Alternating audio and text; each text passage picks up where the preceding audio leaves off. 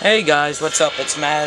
Welcome, and today we're going to be doing a layout update slash rolling stock update. This is going to be a really good rolling stock update. Not much on the layout, but a little bit on the layout, but mostly on rolling stock.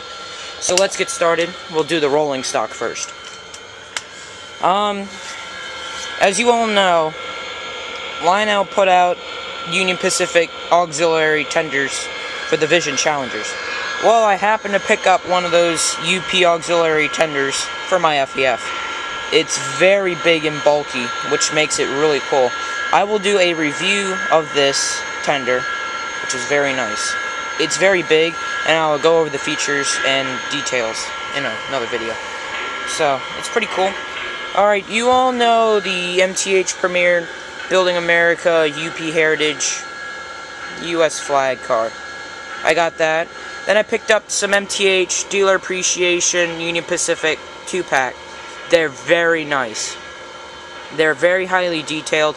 They're shiny, which makes them really cool. It's a sleeper and a Vista Dome.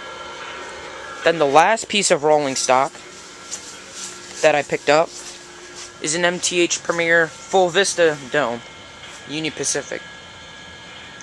There's lights in the top, which makes it pretty cool. So far, I'm liking all the Union Pacific stuff I have. It's pretty cool. Let me get to the layout update real quick, because there's not much of the layout to do. Let me get rid of some nonsense.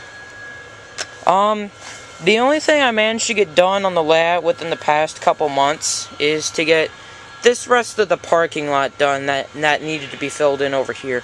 So this parking lot's done. The last thing that needs to be finished over here to get this section of the layout done is to fill in the parking lot.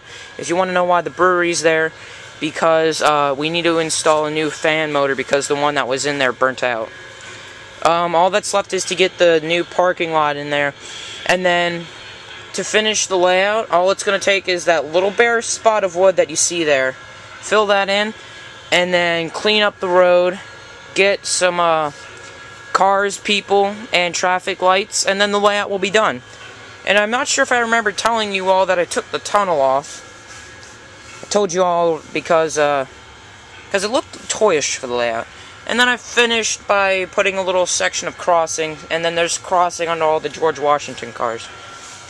You never seen all the George Washington cars running.